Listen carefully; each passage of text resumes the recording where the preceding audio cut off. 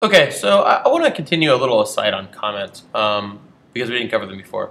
One thing that I did kind of very cavalierly in the last video was I just went and commented this whole block out. This is a really common technique. I do this all the time, every single day, and you'll do this too as part of your programming. Is you might have a block of code that you want to work on, or maybe it's wrong, and then what you'll do is you'll select it, and then in Atom it's just a command, and then for historical reasons it's the slash. It turns out that older programming languages like C and C++, and JavaScript too, all use the slash to mean comment, so it's always going to be command slash, and that's the one that's just to the left of the right-hand shift character. So that'll be slash. And what that'll do is that'll block comment something, and you can toggle it. So if you just hit slash slash slash slash, it'll go back and forth between commented and not commented, and that makes it really easy to comment stuff out.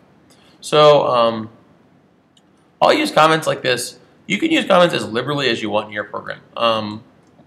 As you develop as a programmer, you'll find that comments can sometimes be less clear than the code that you're writing. The code you're writing is very exact; it only does things a certain way.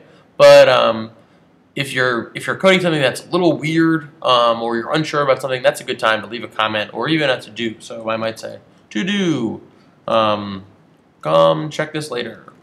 And you can see this is such a common metaphor that Atom will actually highlight to-dos for you. And there are some plugins that probably extract them out and so forth. So